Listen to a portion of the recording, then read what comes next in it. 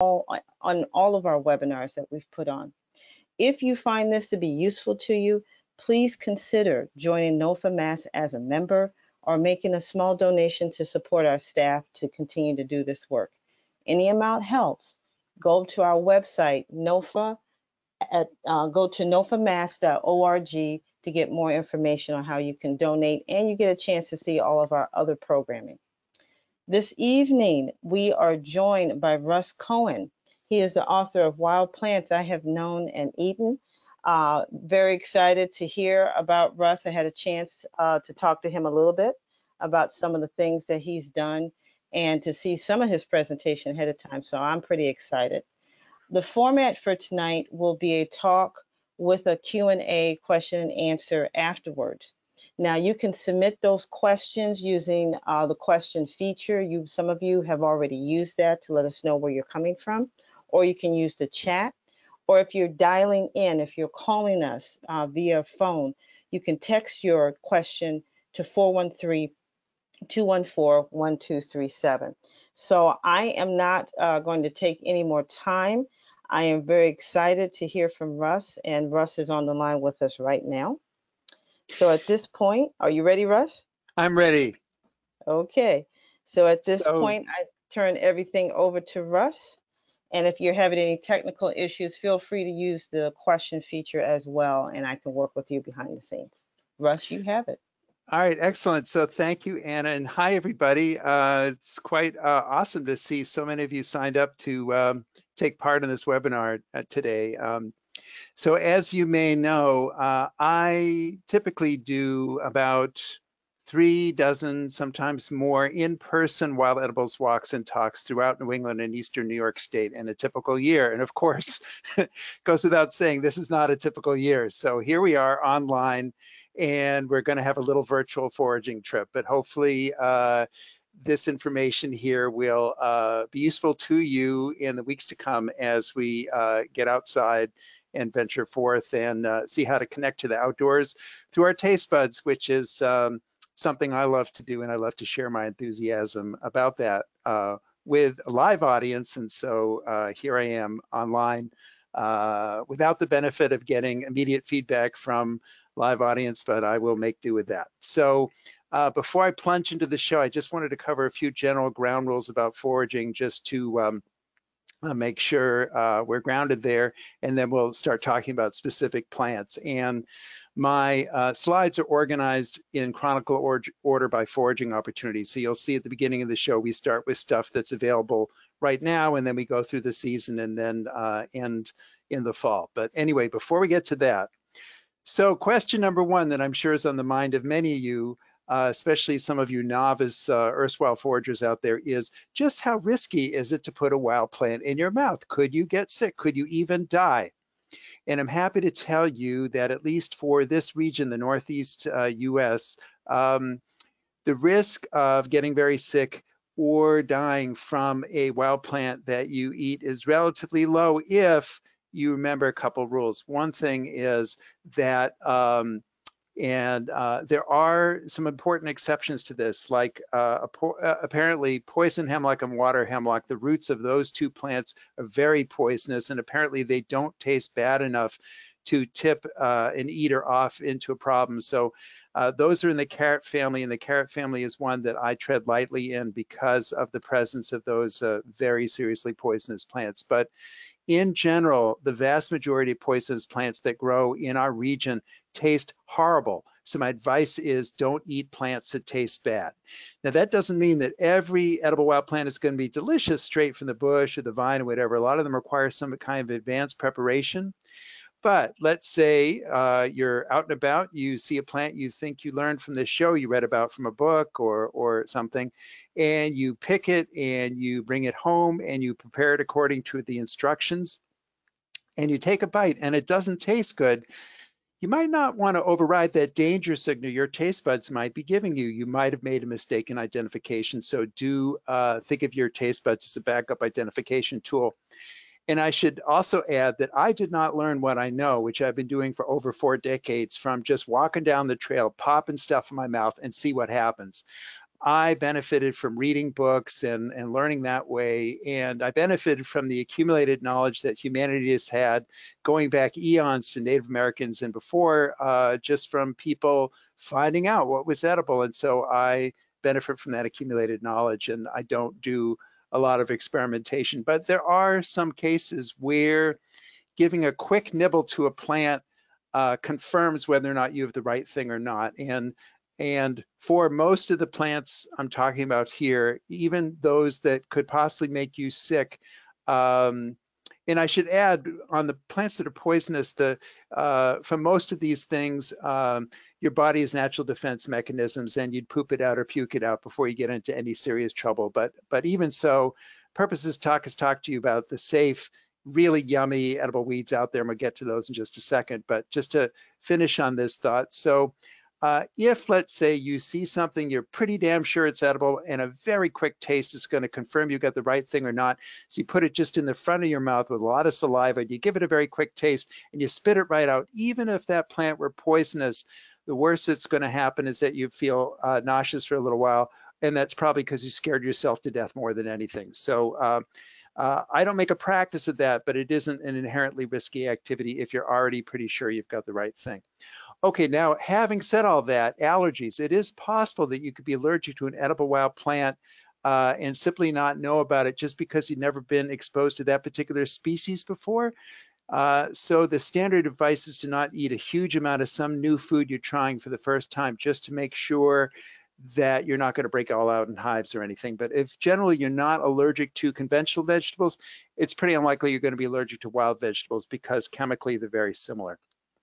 All right, now I'm not going to talk about mushrooms tonight. I just don't have time in this hour-long format to do that. But I do want to talk a little bit about the risk of eating a wild mushroom because it's very different from plants. We have a number of wild mushroom species out there that are potentially lethal, and unfortunately, there's nothing from the flavor whatsoever that gives you any advanced indication that there's anything to worry about. So the risk of picking the wrong kind of mushroom and eating it and getting very sick or possibly even dying is much greater than for plants. Having said that, you can arrange all the mushroom species there are in a line and cluster to one end of those species that are virtually impossible to confuse with anything poisonous versus those that at the other end that even the experts can't tell apart. And as long as you stay at the safe end of the line and you gradually work your way out as you gain experience and confidence, that's how you stay out of trouble. And so in some of my talks, especially the in-person talks where we're walking around, if we encounter edible mushrooms, I happily talk about them too. And we'll just have to leave those for another presentation. But I just wanted to underscore the fact that picking and eating wild mushrooms is materially much more risky than with wild plants. All right, a couple other general issues. Where do you go and pick stuff? Well, first of all, let me tell you where I don't go to pick stuff. I don't pick along heavily traveled roadways. I don't pick along trails where everybody takes their dog for a walk, although if something is growing above a certain height, even a Great Dane can't reach it, so I don't really worry about that. There's no magic formula about this, just use your common sense. So if you're hiking in the woods and you see a nice berry patch and you see a bunch of building debris dumped right next to the berry patch, probably not a good idea to pick from that berry patch. If the plants themselves don't look healthy, they're stunted or wilted or spotted, or there's just something off about them, it's possible that they're picking up some contaminants in the soil that you don't want to expose yourself to, or it's possible they were sprayed with herbicides, which can happen sometimes in some of the invasive species I'm going to talk about in this show. And so if you see that, just walk on by and don't pick from that spot and wait for a cleaner spot. And where do you go and pick stuff? Well, so I'm avoiding the heavily traveled areas. I'm going to the more out of the way, shaggier areas where it's less likely that there's pollution coming from cars or businesses or other obvious sources of pollution, or the dogs and things like that. And those are good places. And I just want to talk about one specific, well, in a generic way, but a specific type of place that I like to go foraging, and that is organic farms. But I want to say in the same breath that as many edible weeds and invasive species that I'm going to talk about in this show that are out there, and there's a lot of them out there, they're not enough to make a significant dent in our food supply. So we really need to be growing our food, and organic is a great way to do it. And so I hope that You will be supporting your local organic farmers, patronizing the farm stand, getting a CSA share if that'll work for you, because it's really important to financially support these. And of course, the umbrella organization, the NOFA groups like NOFA Mass, if we're going to have a strong organic farm economy. But having said all that, organic farms are great places to forage. Well, why is that? Well, reason number one is the obvious one. They're not slathering everything with chemicals. Reason number two is that the way that organic farms manage weeds is they're not weeding every square inch of the farm every single day. They weed strategically. And so there are usually areas in organic farms where they'll just let the weeds go. Let's say, you know, for example, after the peas come out in the early summer, unless they put another crop in there, they're not going to bother to weed where the peas were. And so the weeds will rush right in there. Several weeks later, there are healthy crops of weeds in there. And so if you time your visit right to an organic farm, I'm just going to get a drink, excuse me. You can find huge amounts of weeds, enough to feed whole armies. So if I've got a big dinner party planned, and once again, when we can have big dinner parties again, and I need lots of raw material, I'll go to organic farm and get all I need that way. And the third reason is the edges of, the fourth reason, I'm sorry, the third reason is that the wonderful living soil that makes the organically grown crops so nutritious to eat, all the good stuff is getting into the weeds too. So the weeds you harvest at organic farms are going to be very tasty and healthy for you, a lot better than, let's say, weed growing in a crack in a sidewalk. And then the fourth reason to go foraging at organic farms is the edges of organic farms often have great edge species like fruit trees, nut trees, berry bushes, stuff like that. So my advice is form a symbiotic relationship with your local organic farmer because they have the weeds, you want the weeds, so potentially it's this great partnership. Now, having said all that, you can't just go and start picking weeds at an organic farm. It's important to talk to the farm managers of the staff first there, make sure it's okay with them. And I realize in this time is social distancing, it's a little bit more challenging to do that, but I understand that a lot of organic farms have established online communications with all their members and with their patrons and stuff like that. So my advice would be write them and check in with them and make sure it's okay if you pick weeds there. And my guess is that they'll be fine with it. I get invited to do a lot of wild edibles walks at organic farms, so I think they understand the synergy there. All right, so now I'm going to get into my show. Let's see if I can click on it and pull up a slide. Okay, there we go. All right, so now out there, among things to forage on, there's really sort of three categories, and one is sort of two are subcategories of a second category. So it's native plants and non-native plants, and the non-native plants fit into two categories, weeds and invasive species. So a weed would be an example of a weed would be like a dandelion or a chicory or a burdock or chickweed. I'll get into those in my show later. And then these invasive species like Japanese knotweed and autumn olive and Dame's rocket, and I'll get into those in the show later. And then there are native species. So native plants, and we have a lot of wonderful edible native plants, and I will talk about some of them in the show here. But native plants often have important roles in the ecosystem. Animals rely upon them for food or some other important portion of their life cycle. So I encourage folks, if you're going to forage for native species, to use some forbearance and restraint to make sure that you don't upset the ecological balance in any way. So, so please do that, if you will. And I'll just point out, though, that depending upon the part of the plant you're harvesting, there are going to be different impacts. For example, berry picking and nut gathering, along with mushroom hunting, those are relatively benign foraging activities because all you're doing is gathering the seed or the spore dispersal portion of the organism. And there's often a lot of those around us. So if you're gathering some, it's usually not that big deal at all. And acorns is a great example of that. There are plenty of acorns around.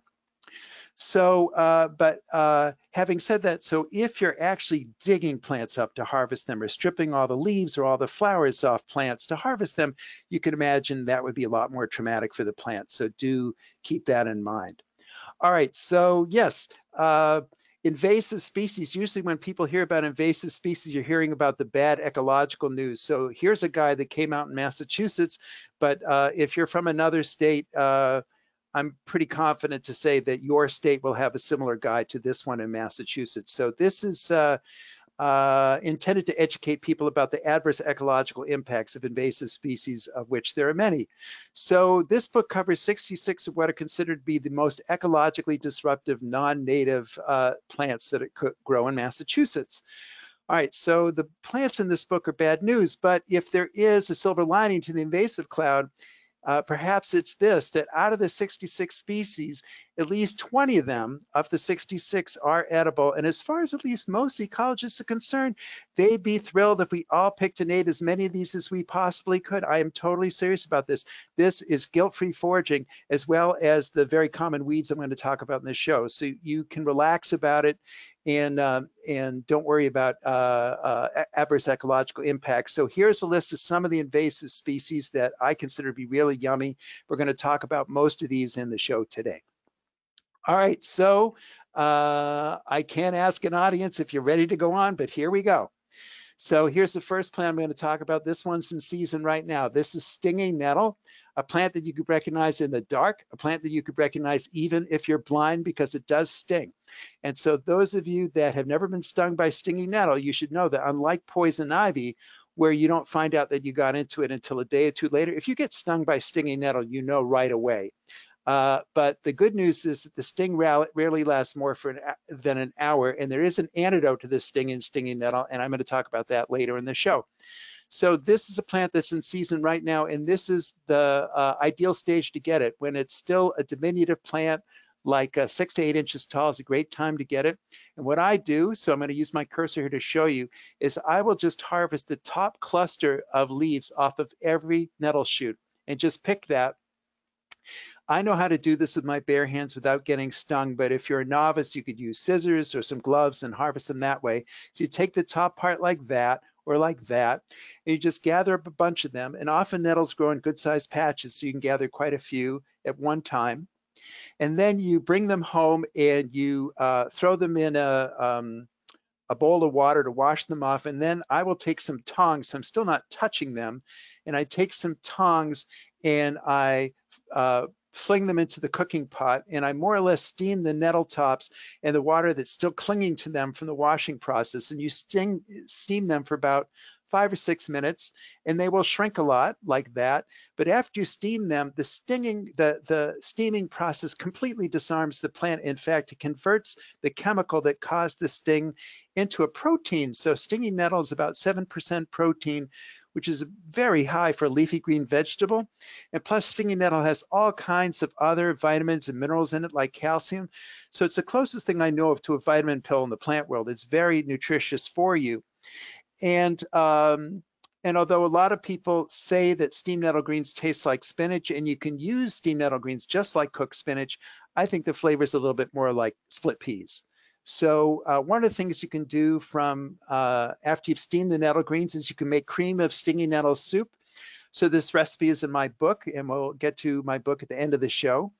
So that's a very easy thing to make. It's just a pureed soup with the sauteed potatoes and onions and the steamed nettle greens, and you throw it all in the blender with a half and half, and chicken stock if you're not a vegetarian, or a vegetarian stock instead, and that's it. And then here's stinging nettle balls, and this is a very retro recipe from the 1950s, kind of like a Good Housekeeping recipe called spinach balls, where the easy shortcut is to use Pepperidge Farm stuffing mix to hold it all together. And you just substitute the stinging nettle greens for the spinach in that recipe, and it comes out great. It's a great appetizer. All right, so here's a plant that looks a lot like stinging nettle, and those of you astute observers of plants will know that, yes, this is a member of the mint family. You can tell that because you see the square stems and the opposite leaves. And I'm happy to tell you there are no poisonous members of the mint family that grow in the Northeast US. They don't all taste good, but there aren't any that would make you sick. So this is one that is used both as a culinary plant, as a medicinal plant. It's catnip, and catnip is not a native species, but it does occasionally escape from cultivation. I saw it just the other day outside of Boston, where I live, growing next to some stinging nettles, appropriately enough. Now, catnip has the opposite effect on people that it has on cats. It's a sedative, it's a tranquilizer. So people will drink catnip tea to relax after a stressful day, and you can use the leaves fresh or dried either way. All right, here's curled or curly dock. This is the antidote to the stinging nettle. So if you get stung by stinging nettle, you just take a bunch of young dock leaves and scrunch them out, get some juice out, and then apply that juice to the where you got stung with the stinging nettle. Will help make the sting go away. So this is a plant that's also equally edible in its own right. So this is what it looks like in the spring, and you just gather some of the younger leaves just unrolling in the center of the plant. And what I would do with those is blanch them, drop them into boiling water for just 20 seconds, and that will take away any tinge of bitterness they have. And then you use the cooked dock greens in recipes. So for example, you can make a cream of dock soup, which is very similar to the cream of stinging nettle soup.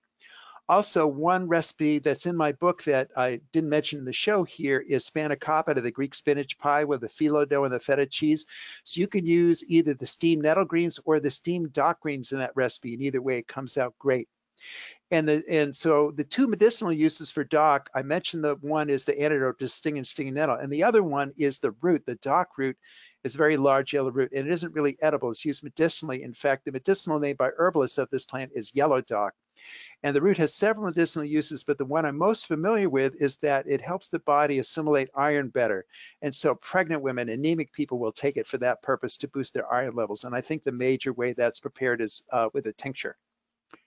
All right, so this plant is a notorious plant, hated by ecologists, grows all over the world.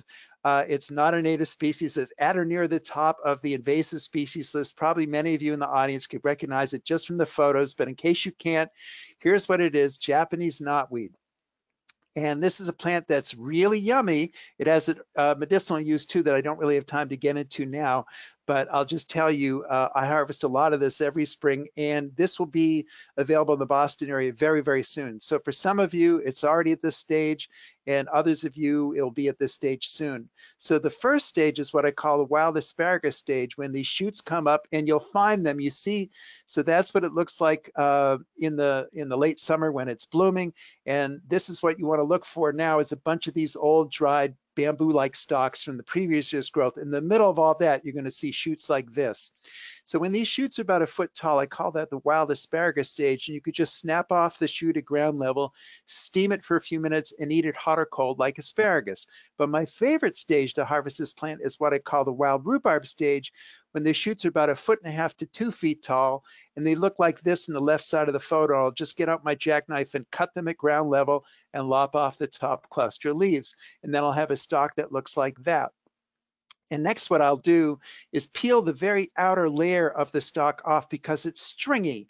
There's nothing poisonous about it, but you want to get that outer layer off just to make sure that it doesn't get caught in your teeth later when you use these in baking, which is what I usually do. But after you peel the knotweed shoot, it looks like this on the left, and it's perfectly edible just as it is. It's tart and juicy, kind of like a Granny Smith apple, or you can chop it up like I've done in the bowl here and use it instead of rhubarb in virtually any recipe calling for rhubarb. So, for example, here is my strawberry knotweed pie. The recipe's in my book. I love to make this. I love to serve it to people. And most people that I serve it to say, hey, I like this even more than strawberry rhubarb pie. And it is yummy. Now, you might be looking at this recipe and say, okay, I understand, but I'm a little intimidated by pie crust, and that's a lattice work top. I don't know if I can pull it off. So I'm going to show you a way to use the peeled, chopped up knotweed shoots that requires no cooking skill whatsoever. And that is, you can use those little cut up knotweed pieces as little edible tart containers, and you can fill them with a flavored cream cheese or salmon mousse or something like that. And there's this really yummy instant appetizer that requires no cooking skill whatsoever. So that is Japanese knotweed. So the season for that is mid-April to early May, and then that's it. You know, it's not really worth eating the rest of the season, and you just have to wait for that time to come around again in the calendar to harvest it and enjoy it. All right, so here's garlic mustard. This plant vies with Japanese knotweed to be among the most hated invasive species out there. I'll be honest with you, I don't relish eating this one quite as much as the knotweed, but it is edible. It's out there right now. In the Boston area, it's before this stage, before it blooms, and that's actually what I consider to be the tastiest stage. The whole plant is very pungent, and it has a strong flavor. a bitterness to it, which an herbalist would say eating bitter plants is good for you because it stimulates your liver, and that's a good thing we all should be doing. So people have various tolerances for bitter. I find this stage of the plant, although it's still edible at this stage, too bitter to my taste. What I do is I harvest it at an earlier stage. This is pretty much the stage the plant's in now at the Boston area. And it's these tender shoots right here when they're nice and soft and supple that I consider to be the most palatable part of the plant. And so you can just yank the whole plant up as an invasive species. So what you want to do is yank the whole plant up, strip out this tender stalk, save that part, that's yummy, and take the rest of the plant and put it in a black plastic garbage bag and then set it out with your trash. Do not put garlic mustard plants in your compost because there's too much of a chance they'll survive the composting process, and then you'd actually be helping to proliferate this plant. So that would not be a good idea. Whoops, I'm sorry, I didn't mean to push that button. Let's go here and do this button. All right, so this plant is wintercress. This is a cousin of the garlic mustard. It's at this stage right now in the Boston area. Although it's edible at an earlier stage, this is the wild broccoli stage. So you see right here, these florets on the plant. So that's a fun part of the plant to use. So you pick those off, and you do have to boil these for several minutes because, once again, of the strong bitter flavor. But then after you do that, the flavor is identical to broccoli rabe. So this is a really common farm weed at organic farms. So it's a good one to look for soon. And so I encourage you to do that. Oh, I pushed the wrong button again. Sorry, I will stop doing that. Okay, so in my show, I don't put up the name of this plant because I ask people in the audience what it is. And frequently, people will erroneously chime in and say, oh, that's phlox. It is not phlox. It's actually a species called Dame's rocket, and it is another wild edible member of the mustard family. And the way you can tell it easily apart from phlox is that all phlox family flowers have 5 petals. These have 4 petals, as do just about all members of the mustard family. So yeah, so this is Dame's rocket, another invasive species, so another guilt-free foraging opportunity. And you see how it comes in white flowers and a purpley flower.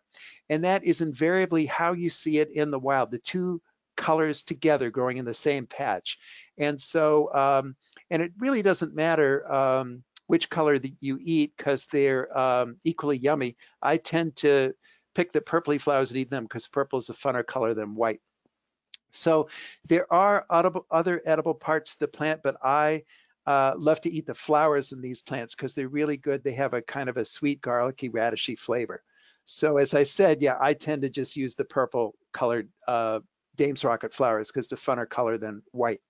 And these you could eat just plain. You could add to a salad, or you could, you know, put as garnish on a plate, and they're very nice.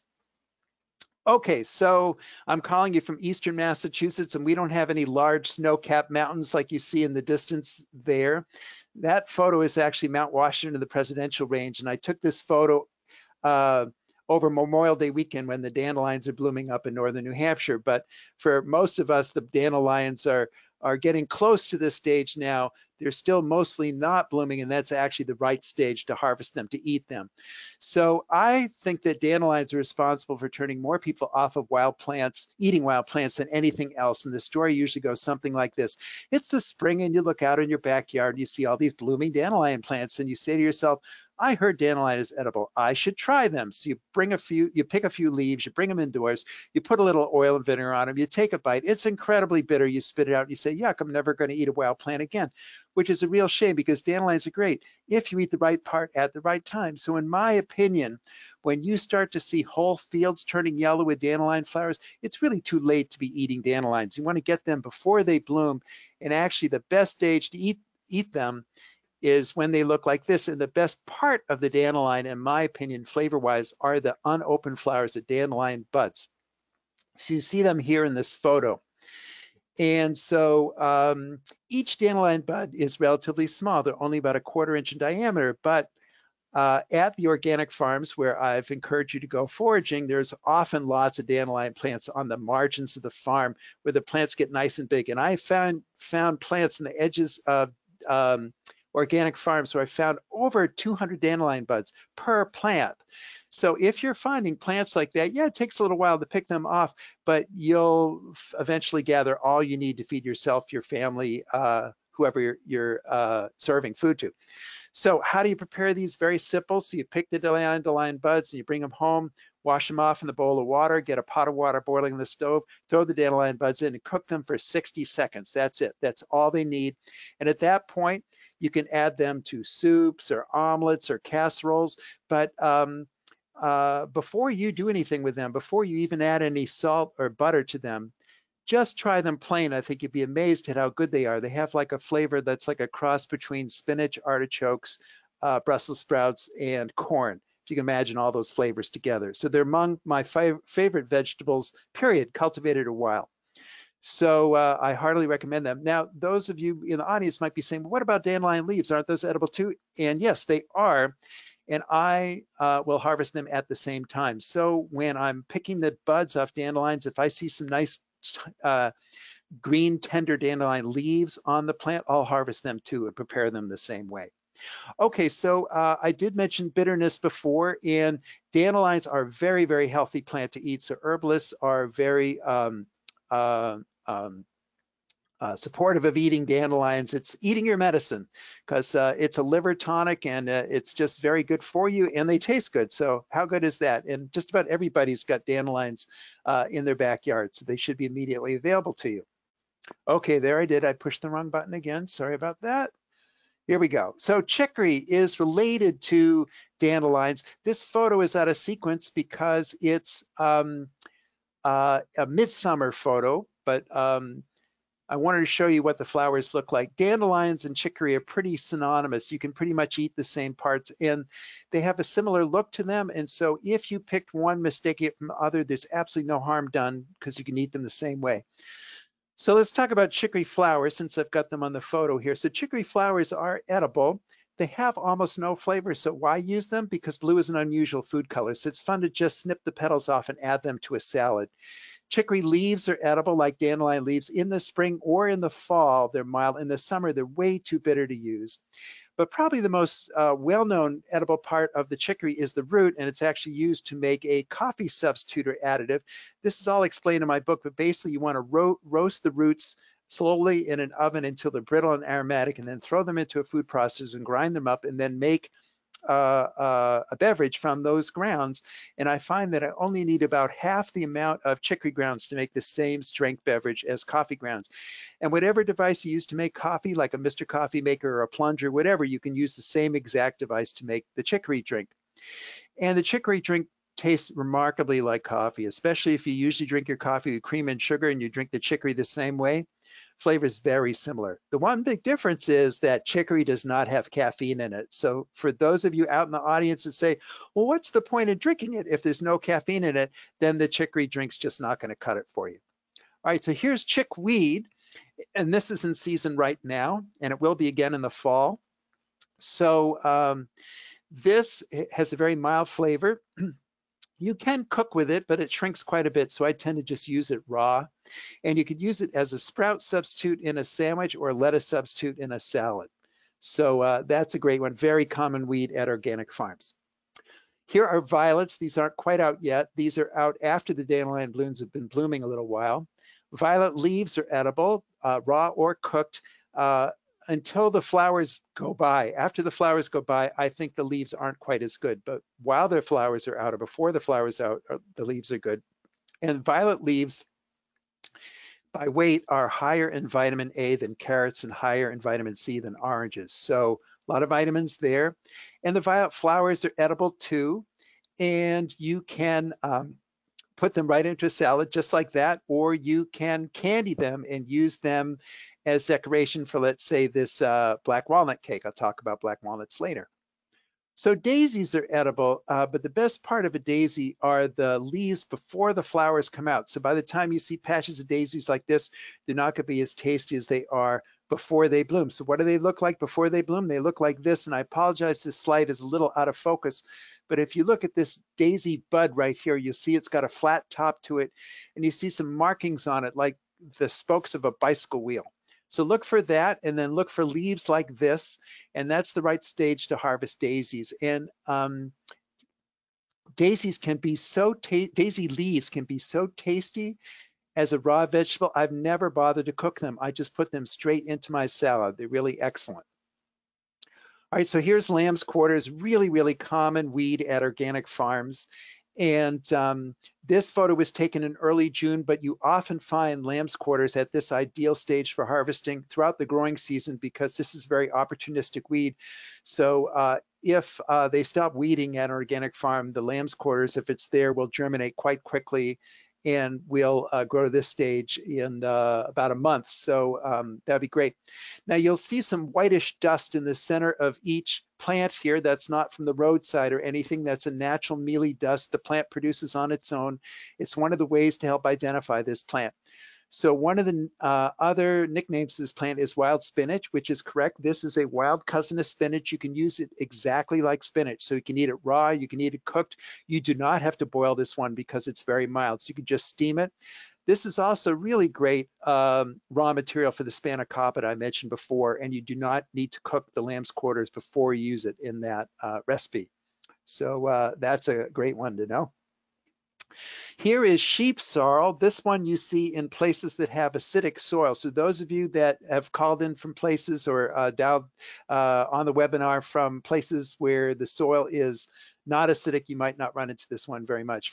But for those of us with acidic soil, it's a very common non-native species. This one's from Europe, but it's a diminutive cousin of the French garden sorrel. So you can use it the exact same way. So you can make a sorrel sauce from it, a sorrel soup from it. Now here is a completely unrelated plant with the same flavor. It's just a botanical coincidence. This one's called wood sorrel or sour grass. It's in the genus Oxalis, so it's related to starfruit and the houseplant Oxalis. And the leaves on this one are edible. You notice that they have heart-shaped leaflets. This is how to tell it apart from clover. Clover leaflets are much more oval-shaped. Now, while clover is technically edible, the leaves, you really need to have multiple stomachs to digest it properly. So I don't usually teach that one to people. And this one, humans can eat the leaves or the flowers, or these little guys right here. These seed pods are juicy and succulent and sour, and you can eat them too. Now the chemical responsible for the sour flavor in the sheep sorrel and in the wood sorrel is a chemical called oxalic acid, which is not good to eat in huge amounts, like an enormous salad bowl full of just this plant or a combination of the two plants. If you ate that much, that could inhibit your body's ability to uptake calcium, or it could irritate your stomach lining. But there's no reason to be unduly concerned about the chemical because it's present in a lot of conventional vegetables like beets and spinach and rhubarb. So it's perfectly safe to eat in moderation with other things. Here is peppergrass and poor man's pepper, two related plants that look very much alike. It's very easy to confuse them. There is no downside confusing them because they're edible the exact same way. It's these seed pods right here that are edible on the peppergrass and on the poor man's peppers. So, and they have a sharp peppery flavor like watercress, which is a cousin of this plant. And this one, the one on the left, has a really long season of availability. You can find it at this stage from mid-spring until December.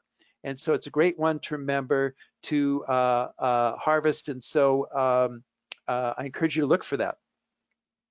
And here's an example of where I was out on somebody else's natural history program, and they were serving us lunch, and they were making these roast beef and boursin sandwiches, and the peppergrass was growing outside the building where the sandwiches are being assembled. And so I said to the leader, how about adding this peppergrass to the sandwiches? And she said, sure. So it was a great way to use the plant. Okay. I give anybody in the audience that could recognize this species of plant in the photo, just from this photo, I'll give you a gold star. Most of you aren't going to know what it is.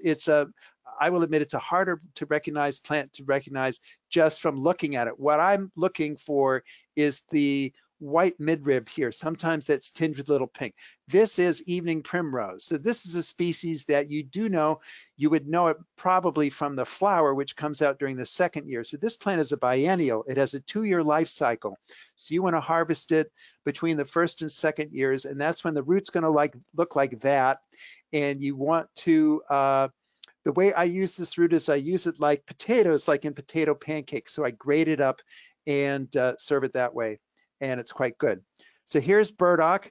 The burdock edible part, there's two main parts. There's the edible root. So this is a second-year plant. This plant's also a biennial. So you want to harvest the root between the first and second growing seasons.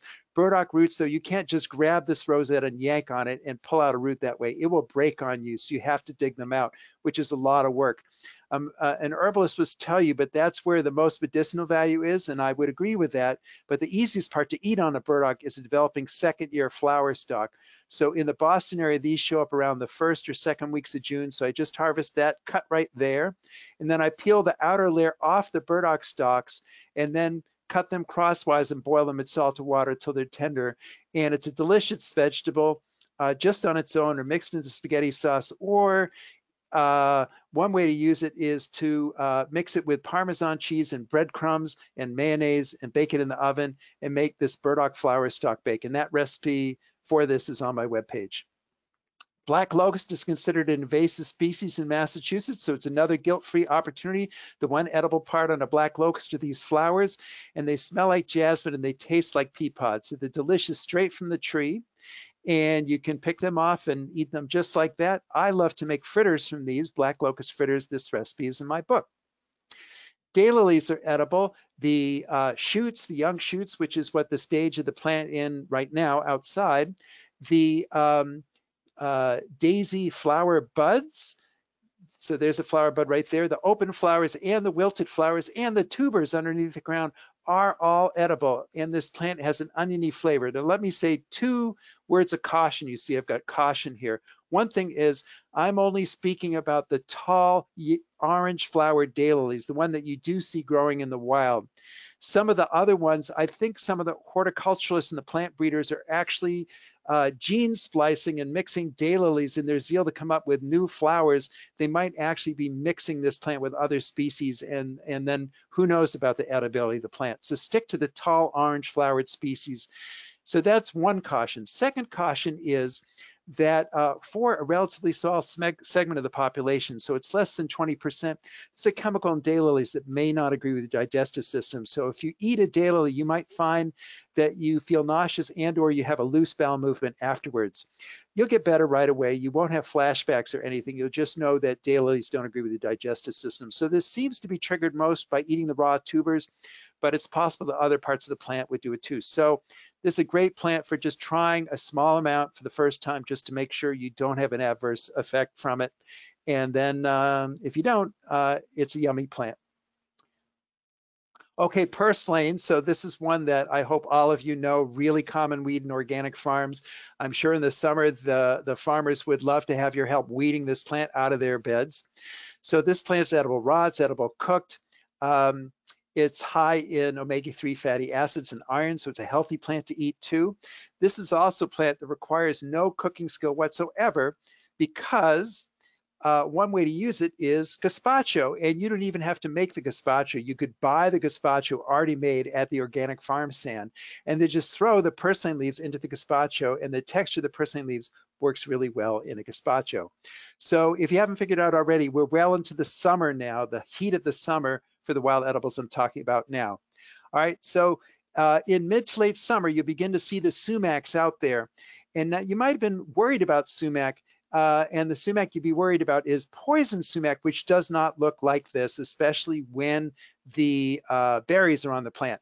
That's what poison sumac berries look like. They look like poison ivy berries. So they're these drooping, loose clusters of white or greenish white berries. So any sumac that has these tight, upright red clusters of berries, it's not only not poison sumac, it's an edible sumac. So this one in the photo happens to be staghorn sumac, but also common in New England are the smooth sumac and the winged sumac, and you can use them the same way.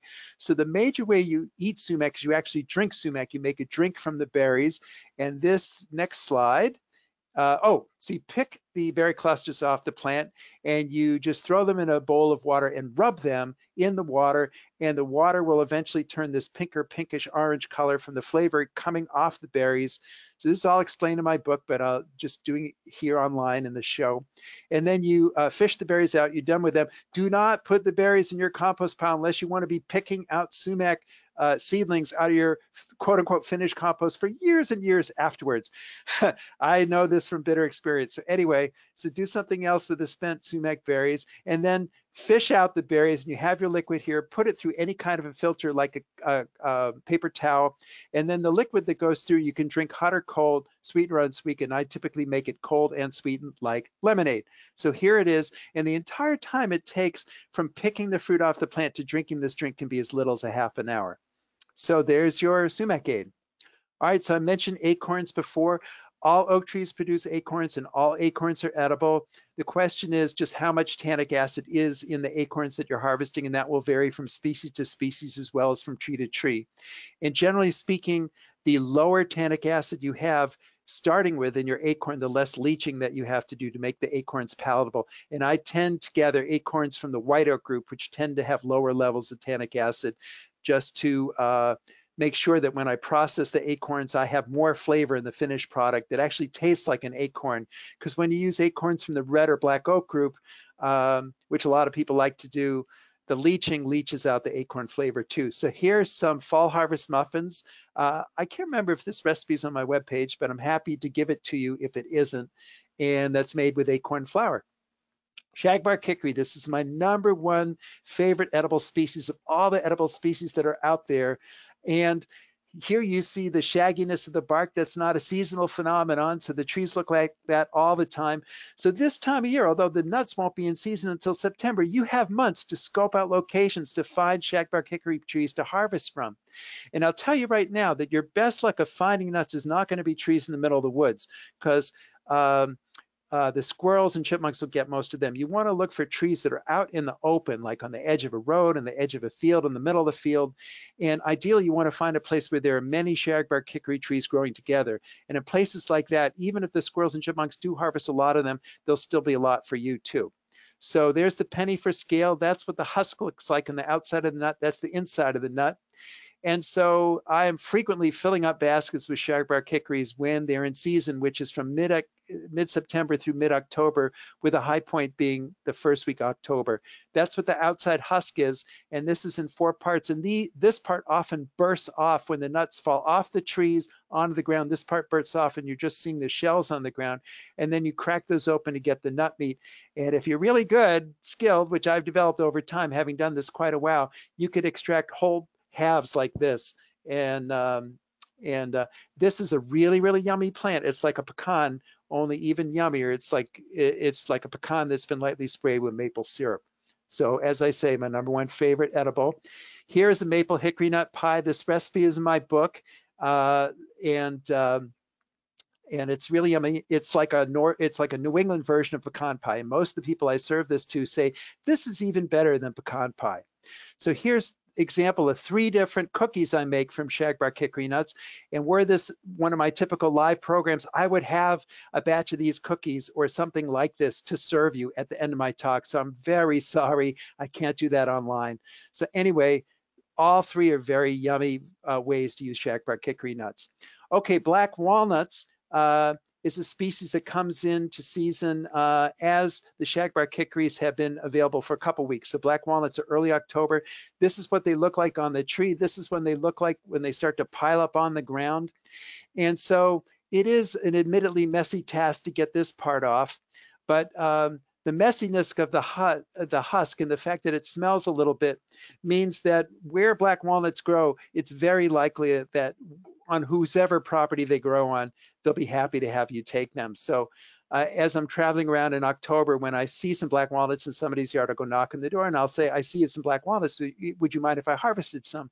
And the typical response I get is, wait a minute, let me get my wheelbarrow and fill it up for you, because people are eager to get these sort of messy, smelly nuts off their property. All right, so you need to get this outer green part off. And the way I usually do this, I stomp on this when I gather them, and get most of it off in the field, and I hose the rest off with the water from my rain barrel in my backyard patio. And then after you get that outer part off, they look like this.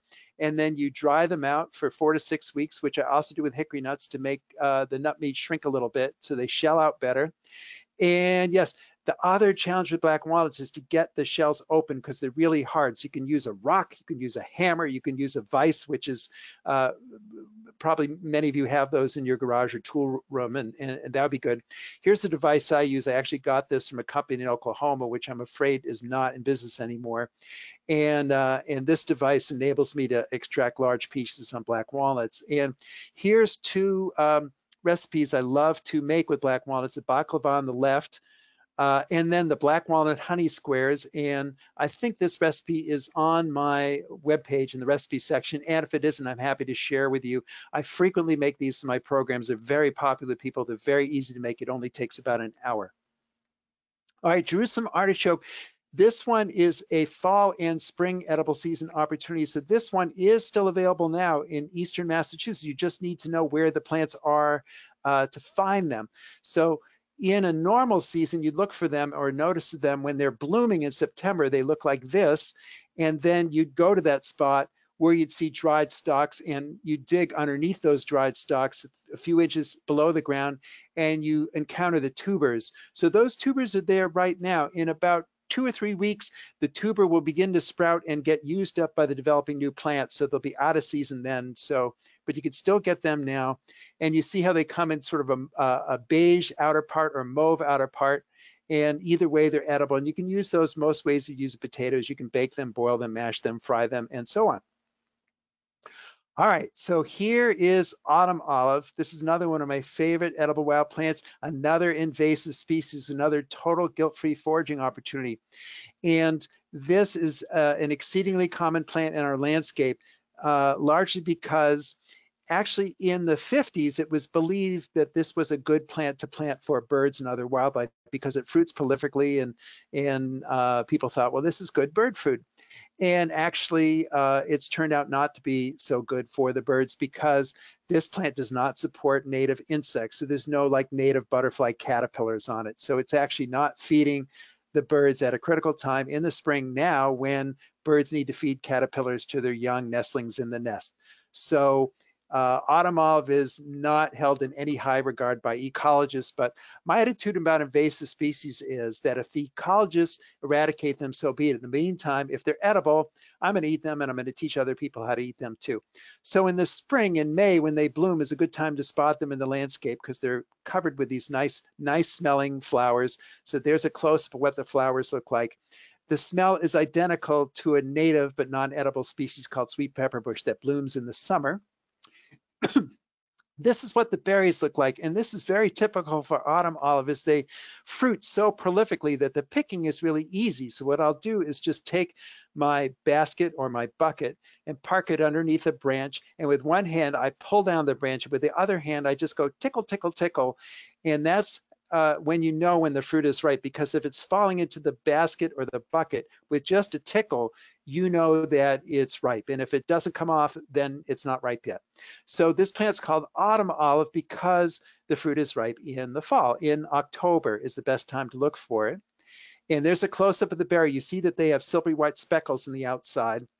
And although all autumn olive berries are edible, they vary considerably in flavor from bush to bush. So sometimes they're puckery and astringent and not very good at all. And other times they could be quite sweet, and the flavor is quite similar to a Thompson green seedless grape.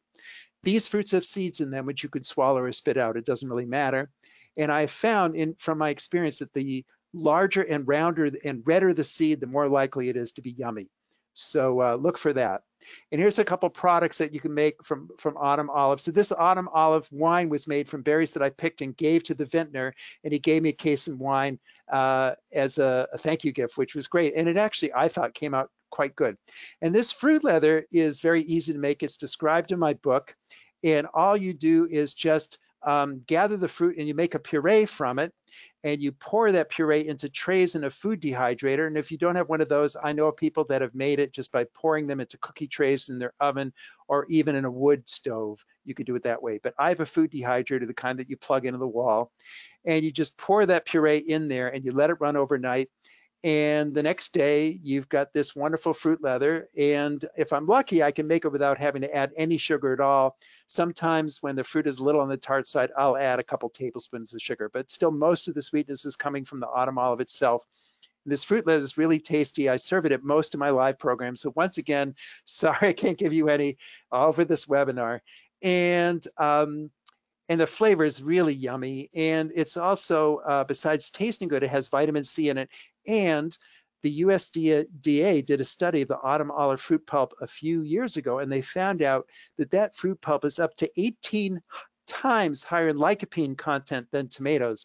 So I'm hearing more and more good things about lycopene for human health. So that'd be a really fun way to take your lycopene, is to eat autumn olive fruit leather. So I wanted to leave lots of time for questions at the end. So that's my last show, my last slide in the show.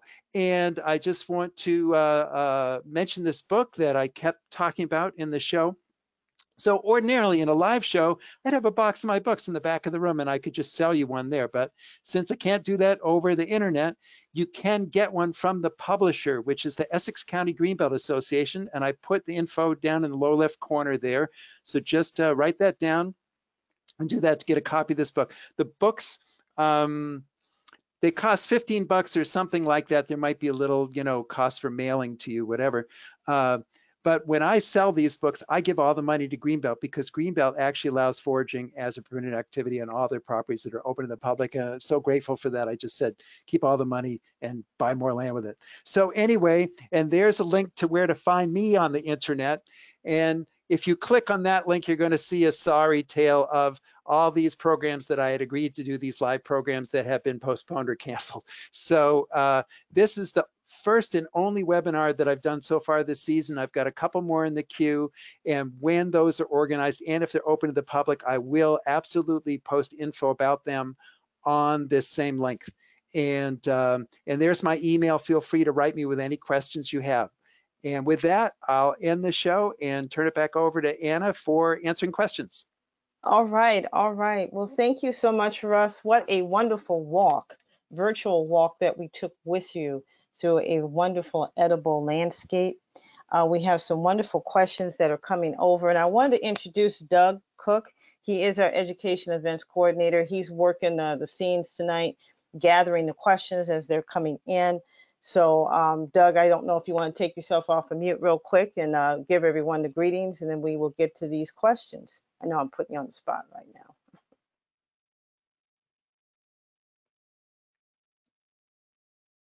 If not, Doug's given me some great questions. First, there was a question about Shasta daisies, and you talked about daisies earlier. Are these edible?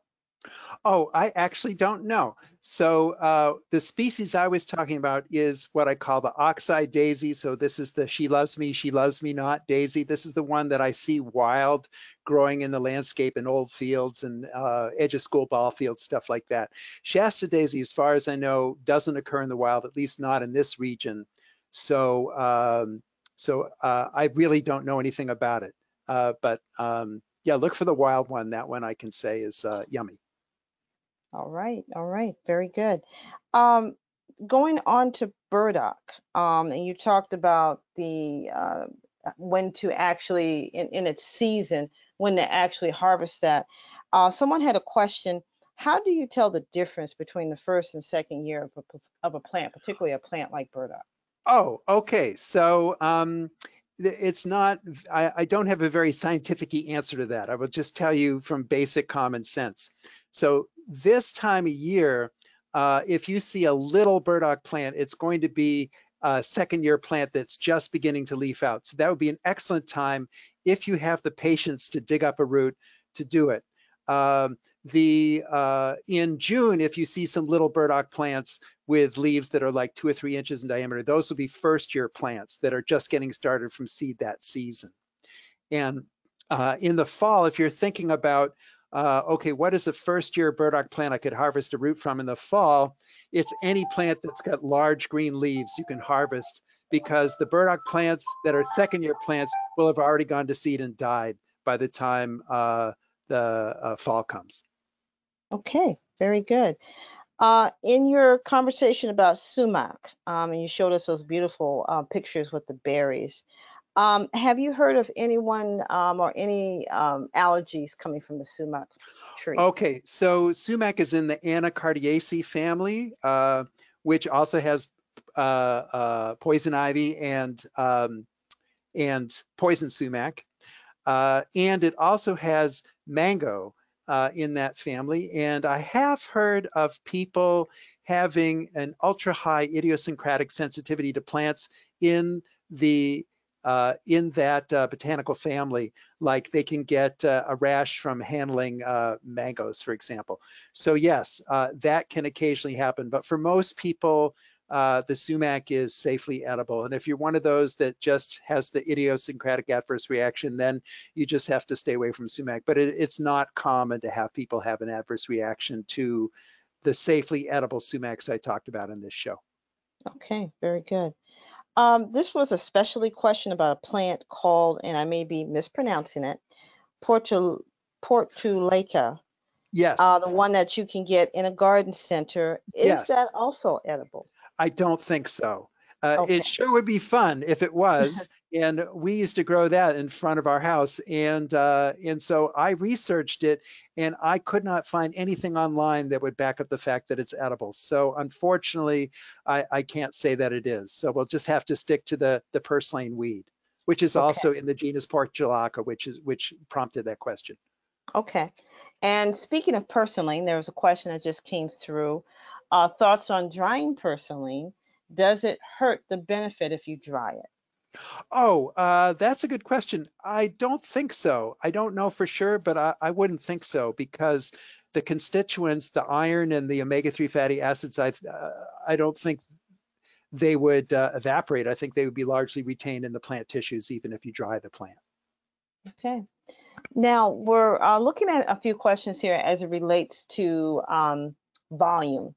So a question came in: which wild edibles do you find to be to get the most flavor content from for your effort? So the most flavorful, the most with little to no effort. What are some of those plants that you get the most flavor from? Oh, that's interesting. Well, that's kind of a hard question to answer because, for example, some of the wild mints, for example, can have very strong flavors. And so you can use just a little bit will make a delicious tea without having to use very much of the plant at all. Um, and um, and there's uh, some plants that I wasn't able to get to in the show today that have some strong flavors out there. For example, bayberry, a native species that where you can use the leaves like bay leaves. That is a strong flavor. You only have to use just a little bit of that to convey the effects. So there are some strong flavored plants out there that are very yummy. Like another plant I didn't get to is wild strawberry. Wild strawberry, what it lacks in size, it makes up for in the intensity of its flavor. Yes, the fruits are little, but boy, are they delectable. So, and that's a fairly common thing with the wild counterparts of conventional species, that the flavor is often more concentrated. Okay, very good. Um, a question about location for picking or going out foraging in the Boston area. Do you know of any parks or places around the Boston area that are good options for foraging? Well, not that where there's an express welcome mat that's rolled out saying, "Hey, everybody, come forage here." Uh, I wish I could, unequivocally point you to a spot and say it's okay to do it there.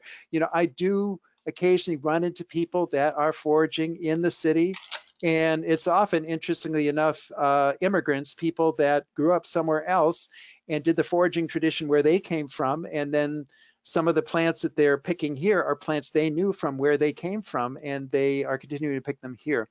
So, so the best thing to do in reality is look for these plants in your backyard or anywhere else where you can identify the owner and you can contact the owner and the manager of the property and just ask them. And it might be that they're fine with it, especially if you're interested in picking weeds from somebody's backyard or a place like that. And the nice thing about actually getting permission from somebody is you can really relax about the picking. You don't have to be looking over your shoulder saying, is anybody going to care that I'm doing this? Okay, very good. With juniper berries, I know this was not a variety that you mentioned, but there was a question, are all varieties of juniper berries in Massachusetts edible? Yeah, so as far as I know, they are, but that's an example of a plant that I encourage people to use very sparingly because it can actually cause kidney damage if you consume too much of it. So go easy on the juniper and consider that one as a little goes a long way in terms of using it just sparingly as a spice and just leaving it at that. Okay. Uh, Concerning black walnuts, you showed us that wonderful picture of harvested black walnuts. How long will they keep in their hard shell? Oh, great question. Okay, so I've got black walnuts in my basement.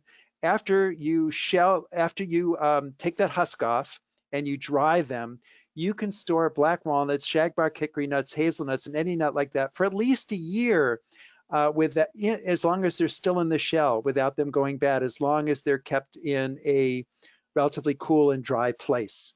And you know, I'm happily eating black walnuts I gathered last fall that are still in the shell, and I just shell them as I use them. Same thing for hazelnuts and shagbark hickory nuts. And now, after you shell them, it is good to refrigerate or freeze the nut meats to prevent them from going rancid. But no, they'll keep in the shell for at least a year. Okay, very good. And with autumn olives, how do you initially process the autumn olives? Oh, so yes, you can eat autumn olives raw directly off the plant. I think I mentioned that in the talk. And so to puree them, what I do is, you know, as I said, the picking is fast, so I'll bring a big bucket or basket of autumn olives home, and I'll get out a big pot like a lobster pot, and I'll put just enough water in the bottom to prevent the fruit from scorching, like a half an inch of water. I dump all that fruit in there and I simmer it for a while, like about 20, 25 minutes at just the very, very lowest of a simmer. And then I put everything through a food mill, which a lot of people have. It's just a device with a strainer and a crank, and you crank it and it pushes all the pulp through and the seeds are held back.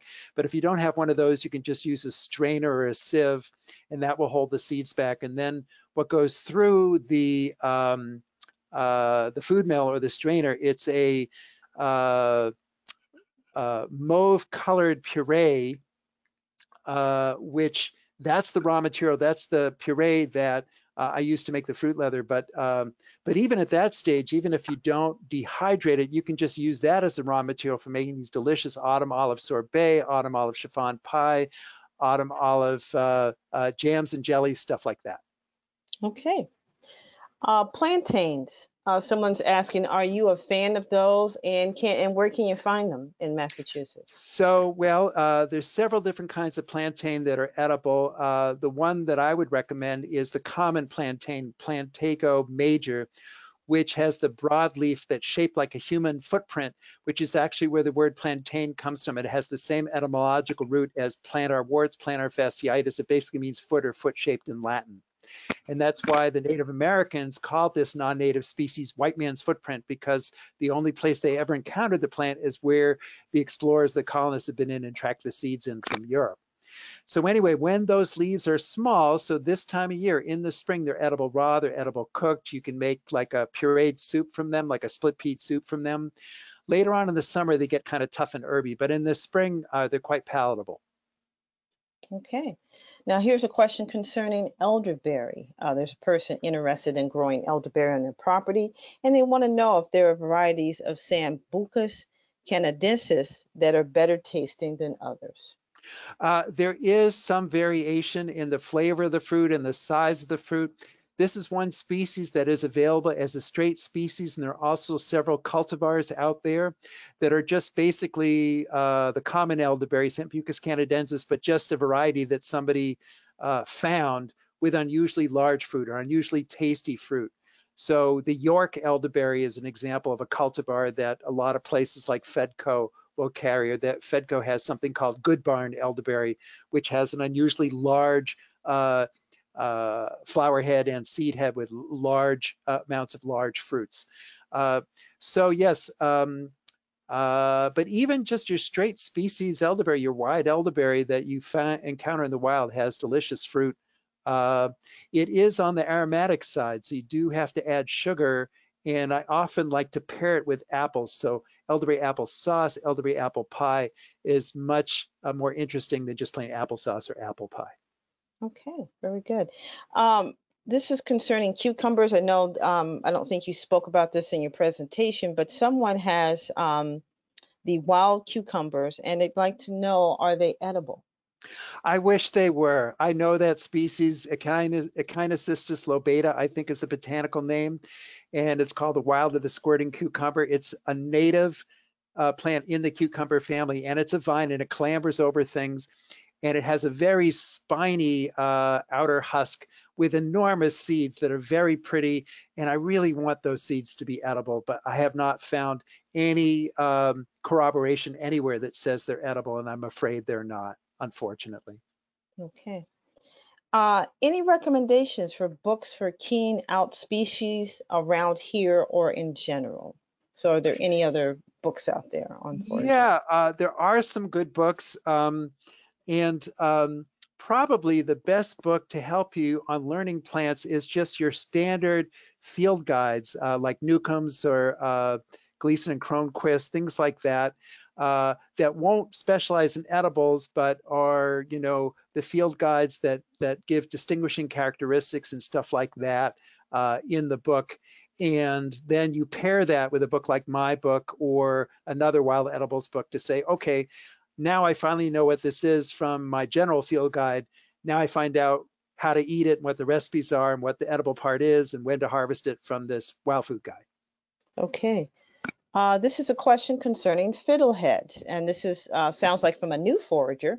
They'd like to know, I would love to find some, but try. Haven't been able to see them anywhere that I have looked.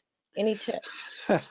Well, now some of you on this webinar are from regions where the ostrich fern, which is the main species of edible fern, are easily found. But for most of us in Eastern Mass, I would say one of the biggest mistake that novice foragers make in Eastern Mass is they'll go walking in the woods in the spring and they'll see a bunch of ferns at the curl up young stage when almost all ferns go through that fiddlehead stage and they'll say, oh, fiddleheads, boy, that looks an awful lot like what I've seen for sale in the stores. And so they pick it and they bring it home and they cook it up and they eat it and it tastes horrible. And they say, oh, where did we go wrong? Where they went wrong is they harvested the wrong species of fern. So I only know of 2 species of fern that taste good and only one that's safe to eat in quantity.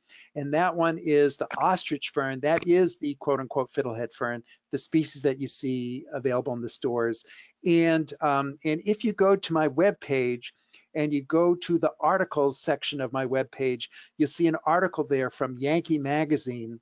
And in that article, there's a panel which describes the 5 ways to distinguish the ostrich fern from any other species of fern. And so that's what I encourage anybody interested in foraging for fiddleheads to look for. Okay. And there is a question concerning your work propagating native edible plants. If you can talk a little bit about that.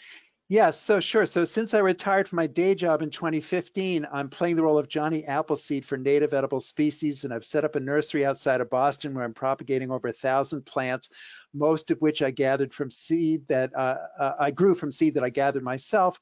And then I'm working out arrangements with land trusts, organic farms, state and federal agencies, cities and towns, schools and colleges, tribal groups, and others to plant plants from my nursery in appropriate places in their properties. And I've done about 24 projects so far.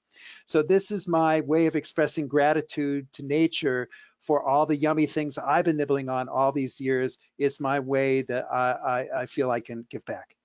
Okay. And can you talk a little bit about barberry and its uses?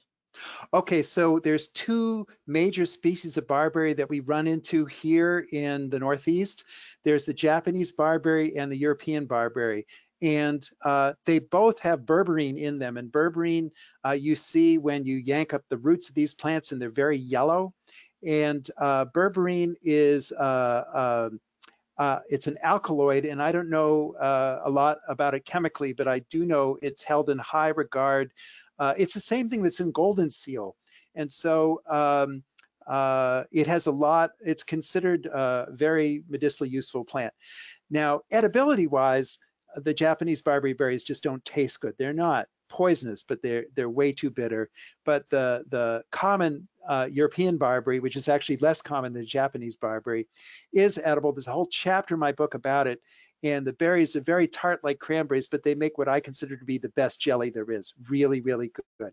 And those berries are a late season foraging opportunity. So we're talking about November, and sometimes they persist on the bushes in the winter. So you can even, if you got a case of cabin fever in the middle of the winter, you can go out and still pick barberries. Okay. Now this is concerning hosta shoots. How do you serve hosta shoots? And do you eat other parts of it as well? Oh, I'm embarrassed to say I've never eaten a hosta shoot, and I even have them in my backyard. Oh, it's shame on me. I do know they're edible. I know that in Japan, it is a frequent way that people interact with this plant by eating it. And there are certainly people around in the Northeast that do know from personal experience how to eat hosta shoots. But from what I understand, once again, I've never done it myself, but from what I understand, it's the young shoots when they're like a few inches tall. That's the right stage to eat the plant, and that you want to steam them, cook them, and eat them.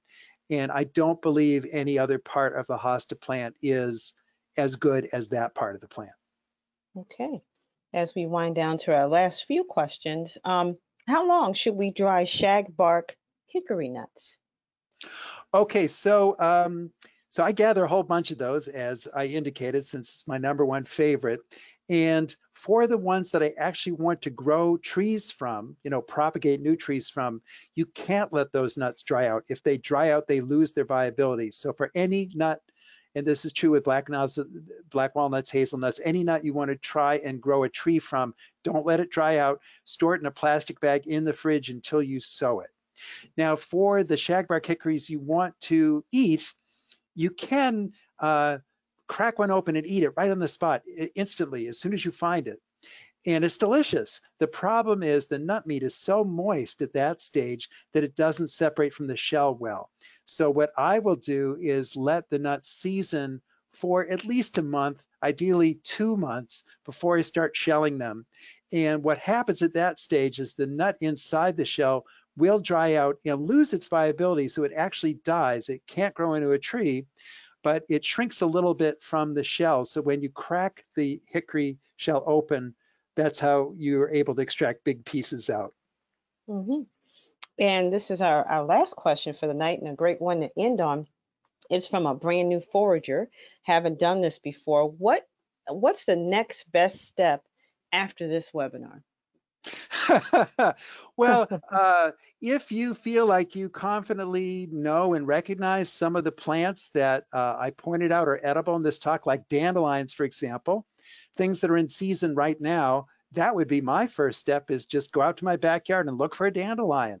And the entire plant is perfectly edible, straight into your mouth. Wash it off with water from your rain barrel or whatever, and then you could pop the entire thing in your mouth.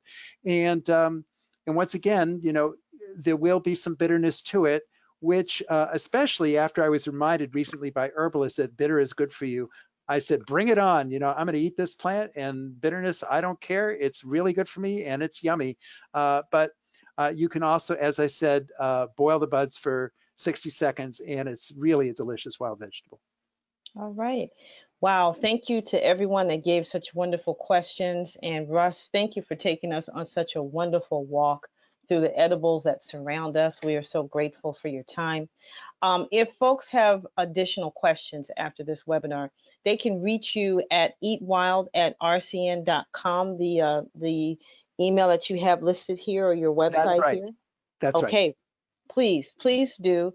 And I do know he's put where you can get the book. Hopefully, does the publisher still have books available to your knowledge? Yeah, they do. They do.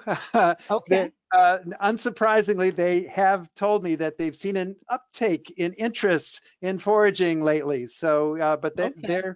they're well supplied. So yes, if you want one, you should be able to get one.